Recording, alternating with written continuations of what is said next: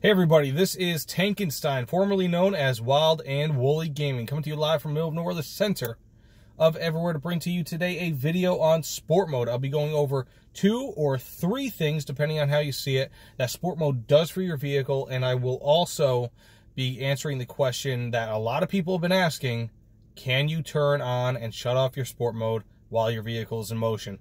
A lot of people ask the question, far fewer people have the answer, so I'll be going over that. So stay tuned. Remember, like, comment, subscribe. It all means a ton to me, and I appreciate each and every single view, comment, like, subscriber, everything. So from the bottom of my heart, I want to say thank you. That being said, I'll get into it. So number 1, what does sport mode do? What is the point of sport mode? Sport mode is there to make your car feel sportier. Unfortunately, in the modern world, we have cars that have become basically appliances. So you hear that term being thrown around with Camrys, Corollas, some Civics, so on and so forth, even base model Elantras. You know, basically you're just basic economy or low-end family sedans, you know. Nothing that really makes people excited. So sport mode, at its most basic and probably universal tenet, is there to make your steering tighter. So over the years, steering has become easier for people, especially as electric steering has become more of a prominent feature in vehicles. As vehicles have gotten away from even hydraulic power steering, you're not able to feel the road as much, and your steering is much more vague. So having sport mode tightens up your steering pretty substantially. Now, it doesn't change how you know, it doesn't make it so that rather than, let's say, 2.5 turns of the wheel, you have a full, I guess you could say, is the max that your wheel can turn, and it doesn't make it like from 2.5 to 2 or anything like that, but it does stiffen it up a bit. So this is useful if you ever want to have a sportier experience. Let's say if you know of a canyon run, or there's a sort of a slalom road that no one really knows about except for you. That's when you want to put sport mode on, because it really tightens it up. Now, if you're looking to just drive in regular traffic, it might not be for you.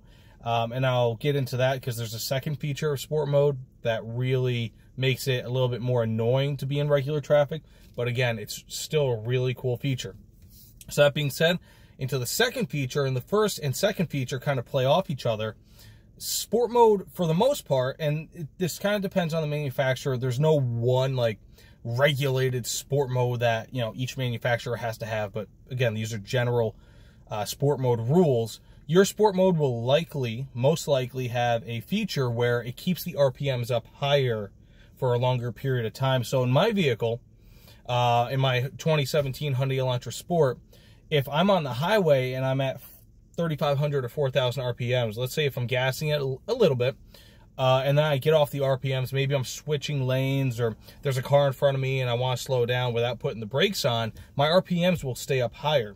This is especially useful when I'm on those twists and turns. When I'm merging onto the highway, your car will maintain your RPMs so that you will be able to accelerate pretty much instantly. So this is not, for the most part, and I cannot speak to every manufacturer's, I guess you could say, plans on sport mode. This will, for the most part, not make your car accelerate quicker, and that's kind of part 3 right there. It could, and I'm not saying it won't, but for most cars, it's not going to do that. So let's say if your car, on average, without sport mode is 0 to 60 in 6.3 seconds, and with, you know, it's not going to make it with sport mode 6 seconds. What it will do, however, is make it so that you have instant power coming out of a turn, or after you've already accelerated but you're taking your foot off the gas, so that your RPMs are higher and you're already at a more advantageous point in the power band.